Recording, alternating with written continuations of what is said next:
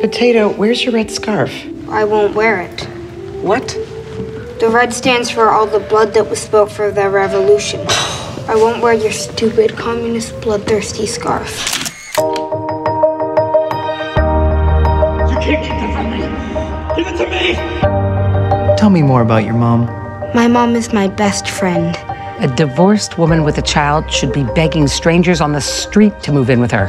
Grandma, don't be dumb. You'll hear what he said to me. Because you're dumb. What's going on? Just you wait. Do you think you have a future? I can't let myself think about the future.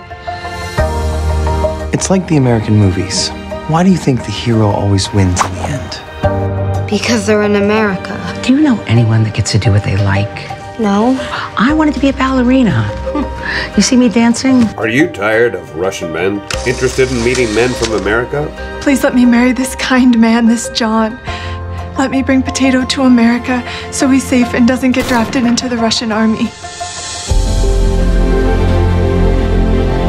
Must be a big culture shock for you going to an American school, huh? People come to this country and they lose their beautiful heritage.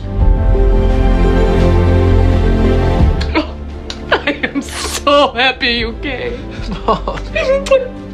I'm sorry.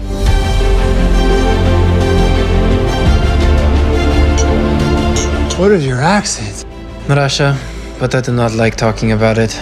Our lives are like Russian movies. Nothing good ever happens. Bad guys always win. Then believe in American movies.